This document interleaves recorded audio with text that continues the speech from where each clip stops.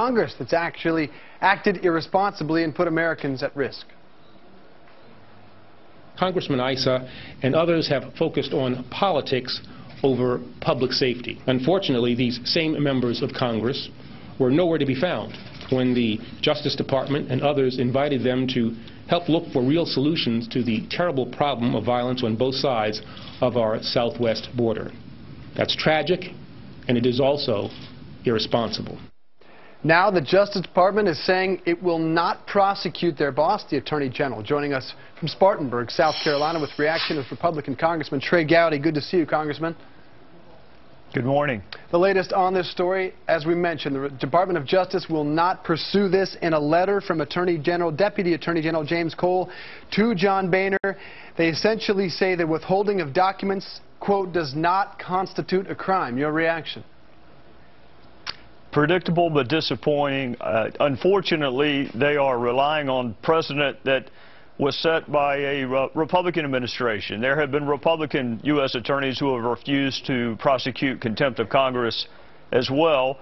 So we moved to civil contempt, which we knew was going to happen. And we passed both versions of contempt, but we were under no illusion that the U.S. attorney in the District of Columbia was going to prosecute his boss. I will say this, all of us who have been prosecutors before have had to prosecute cases that perhaps we didn't believe in or we didn't think the law was accurate. That's why you want prosecutors to be independent. So I'm disappointed. We are not surprised, and that's why we're going forward with civil contempt. So you are moving forward, not a done issue there. Earlier we spoke with the family of Brian Terry, disgusted at the walkout of Democrats. Now 17 Democrats joined you in this contempt vote, but meanwhile there's Nancy Pelosi and the Congressional Black Caucus and others who walked down. What did you think of that tactic?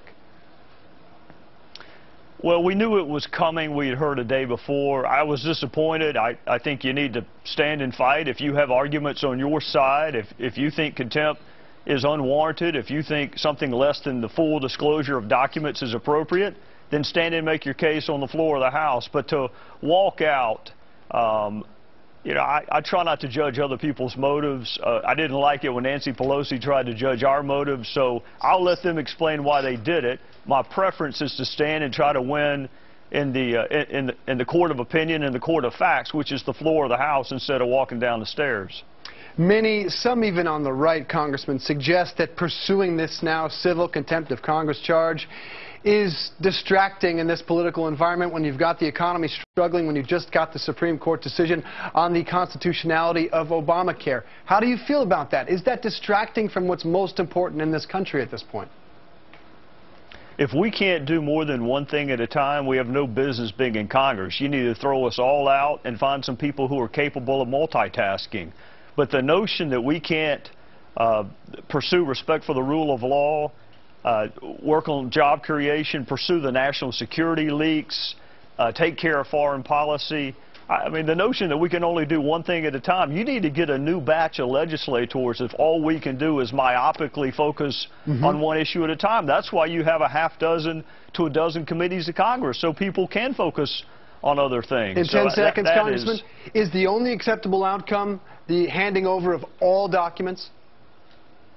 Yes. If you want all the justice and all the truth, and you want all the documents. If you'll settle for 50% of the justice and the truth, then you walk away. But I want it all.